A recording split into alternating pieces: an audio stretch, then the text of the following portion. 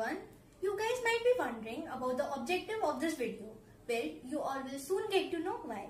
Today we are here to tell you about the ozone layer and its depletion as a tribute to World Ozone Day. For those who are not aware about the ozone layer, it is a sheet that is located in the Earth's stratosphere that protects us from harmful UV rays and radiation that might be harmful for our health. Wonder if ozone would not be there, the risk of skin problems, cancer, cataracts and premature aging would have increased to a larger extent. Now what exactly is ozone depletion? Ozone depletion is the gradual thinning of Earth's ozone layer. This dates back to the first time in 1974 when two young chemists, Mario Molina and Sherwood Rowland, published an article detailing threats to the ozone layer caused by CFC gases that are used in aerosols, refrigerators and air conditioners. In 1985, a team of English scientists found a hole over Antarctica in the ozone layer. Apparently, this hole was an area where the ozone gas was comparatively less, by about 60%.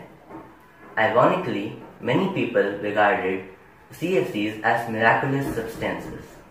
This was because they were inflammable, cheap to produce and stable. Ozone layer status today.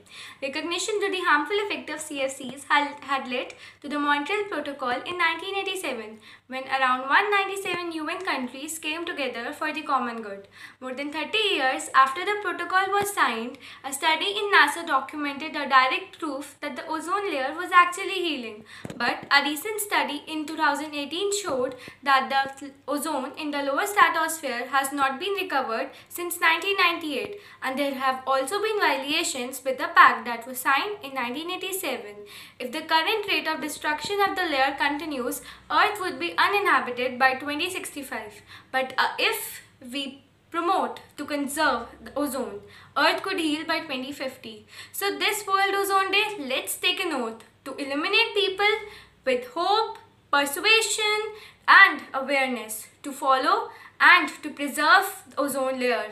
Now, there are some simple steps that can be done to promote this feeling. First, avoid CFCs, that are basically your hairsprays and cosmetics. Second, promote afforestation, which basically means planting more and more trees.